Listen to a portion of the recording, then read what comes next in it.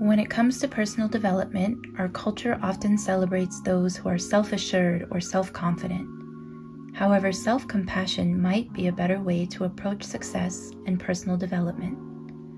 For instance, self-confidence makes you feel better about your abilities, while self-compassion encourages you to acknowledge your flaws and limitations. And once you acknowledge and accept your flaws, you are more likely to view them objectively and realistically. This in turn can lead to positive changes in your life. Self-compassion is not the same as self-esteem or self-confidence. Instead of a way of thinking about yourself, it is a way of being or a way of treating yourself. Self-compassion involves treating yourself just like you would treat your friends or family members even when they fail or mess up. In general, self-compassion involves accepting that you are human and that you make mistakes. It also means that you do not dwell on those mistakes or beat yourself up for making them.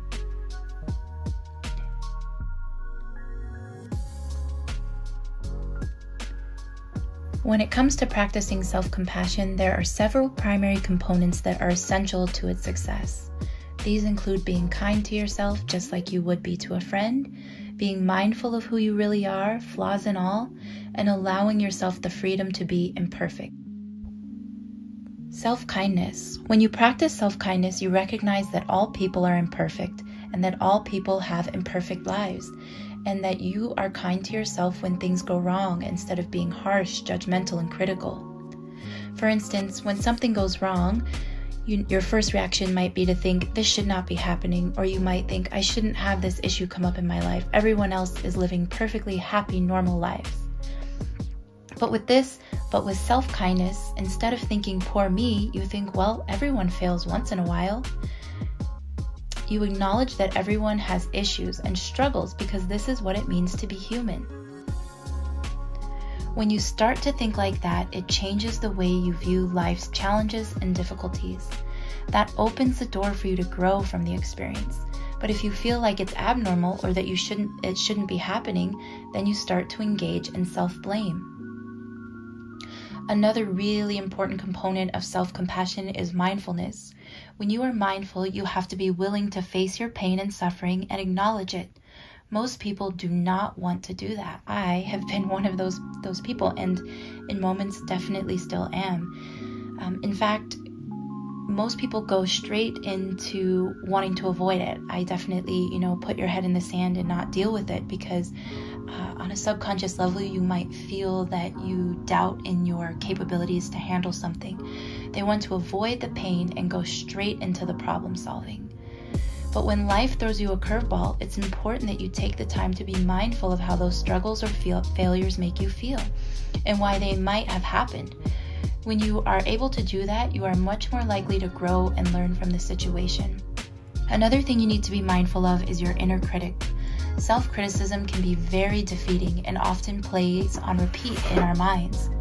But mindfulness allows you to be aware of your shortcomings without passing judgments on yourself. The result is that you will recognize where you need to improve without this pressure of being superhuman. Imperfection. Once you can accept that it is unrealistic to expect perfection, it will feel like a huge weight has been lifted from your shoulders. It also helps you to realize that what you are experiencing is normal and human, and you should not feel bad about it.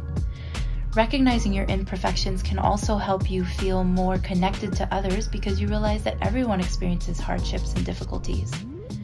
Remember, self-compassion is about being kind to yourself and realizing that humans are imperfect, including you. This also requires acknowledging that it's okay not to be perfect.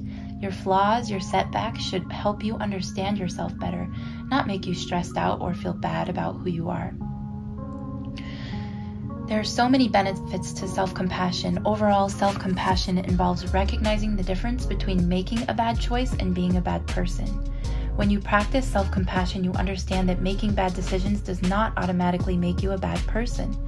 Instead, you recognize that your value and worth is unconditional. Research has consistently shown that a positive connection between self-compassion and overall well-being. Additionally, self-compassion provides a sense of self-worth, but not in a narcissistic way, like self-confidence can at times. People who practice self-compassion also have more social connections, higher emotional intelligence, and greater overall satisfaction with life. They are also more caring, supportive, and empathetic.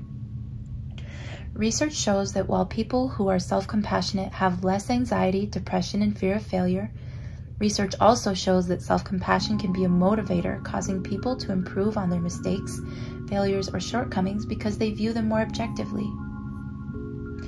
When it comes to being self-compassionate, the first thing you need to address is that voice in your head that is constantly critiquing you.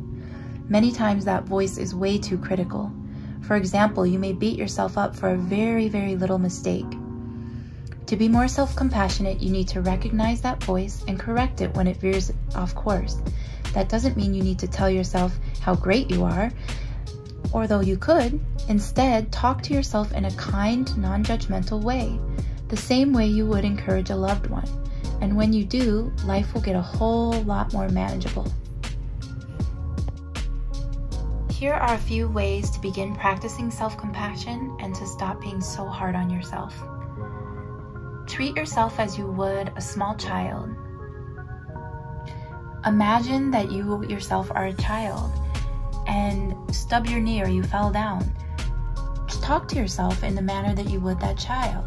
It's going to be okay. How can I help you? We'll get through this. Anything like that. You can also think of a way that you would treat a good friend, a beloved pet, and then begin treating yourself accordingly. Number 2, of course, practicing mindfulness. When we find ourselves caught in a barrage of self-criticism, it is often because we have gotten swept away in our negative storylines. Usually ones that often play and repeat are, you always say such stupid things, or you don't know what you're talking about, that's why nobody likes you, and so on. This process of over-identification and giving in to our inner critic is usually accompanied by its counterpart, negative rumination. Mindfulness, or the state of non-judgment awareness, is the antidote to both. Number 3, remember that you are not alone. If we can recognize our shared humanity and that not one of us is perfect, we can begin to feel more connected to others with a sense that we're all in this together. So many people believe that they're broken or screwing up, when in actuality we're fumbling our way through this scriptless existence together.